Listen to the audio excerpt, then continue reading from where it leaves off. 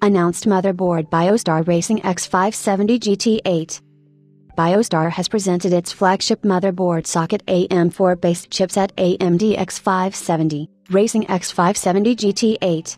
X570. It is the first AMD chipset to its own socket AM4 since Promontory and FM2 Bolton, supplied AS Media.